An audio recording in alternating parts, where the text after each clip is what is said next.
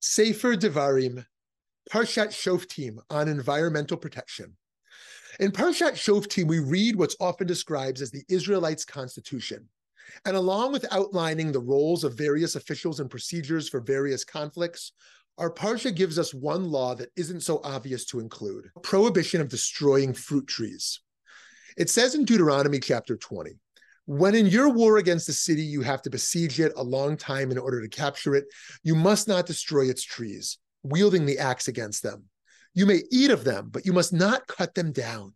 Are trees of the field human to withdraw before you in the besieged city? Only trees that you know do not yield food may be destroyed.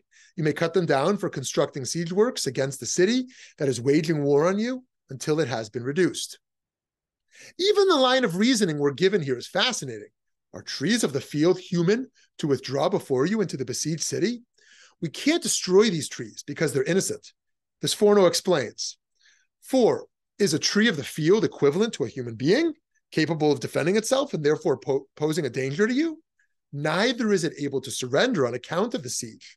Seeing that this is so, even though part of its timber could serve as a rampart for helping you to mount an attack against the city itself, since this will not be achieved directly by cutting down these trees, it is not proper for you to destroy such trees, as opposed to your being permitted to kill human beings in that city, opposing you and endangering you.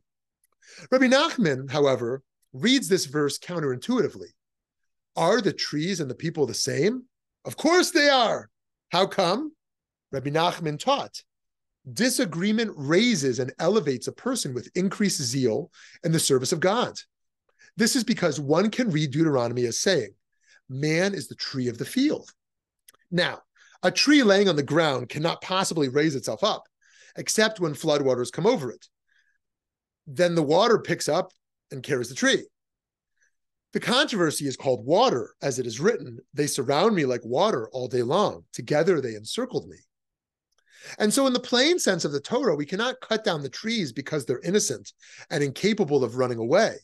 But also more mystically, the trees are just like us in that they are helpless unless they receive a boost from the environment around them.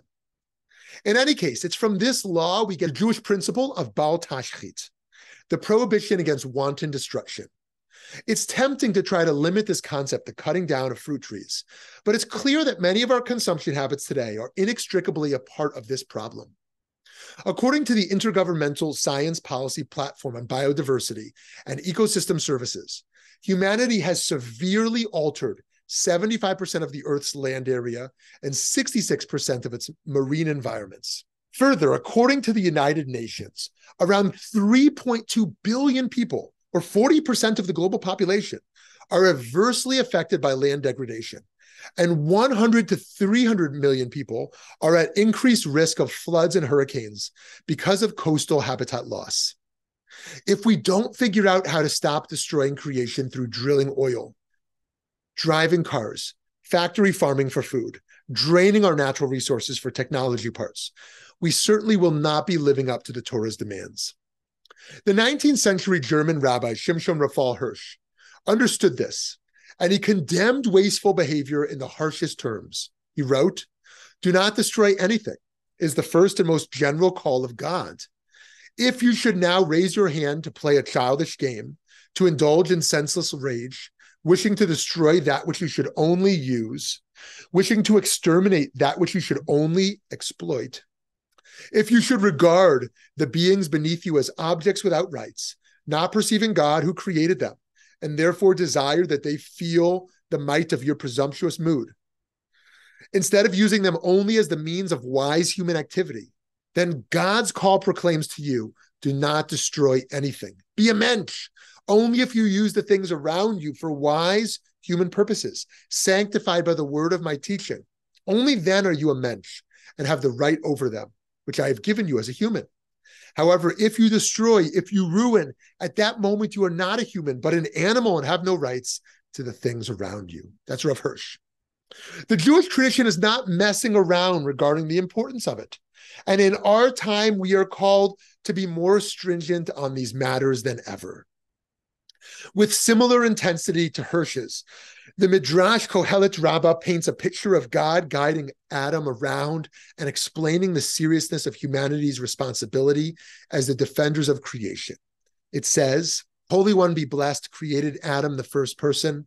He took him and showed him all the trees in the Garden of Eden, and he said to him, see my creations, how beautiful and exemplary they are. Everything I created for you.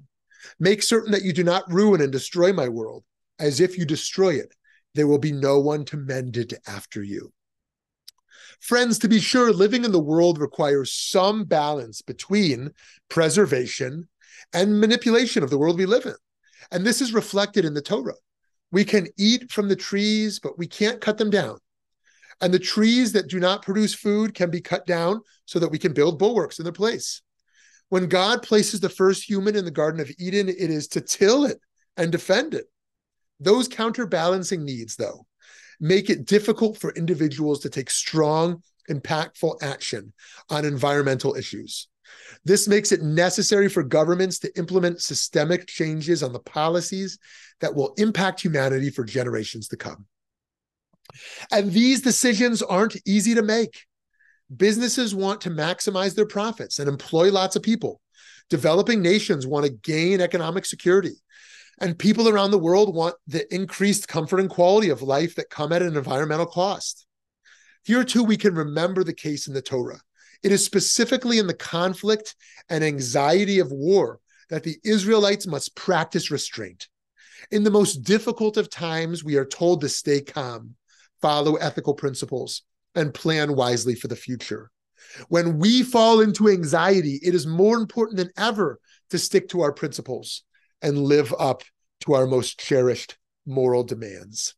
We cannot allow the distracting pressures of the world to defeat our drive toward doing what is right. It was even taught by the Baal Shem Tov that the good inclination is represented by the fruit tree we're commanded to protect. As the Zohar makes a connection between Eitzah, trees, and the Meya'etz, the advisor who brings people to do tshuva. The good inclination, then, which brings us to repentance, is a tree. The Baal Shem Tov said a person should test if the inclination to do good rules them and advises them well. If we're ruled by the Yetzer Hara, the evil inclination, we can imagine the fruit as having fallen to the ground. Since evil deeds are the husks and externals of the fruit. However, if we're ruled by the tree of the good inclination, the eights of the Yetzer Tov, we'll do good deeds, harvesting whole fruits straight from the tree. Despite all of the anxieties we face, we are tasked with standing strong and adhering to the good inclination regarding the environment. If we give in to the pressure that causes despair, all of humanity will pay the price. Shabbat Shalom.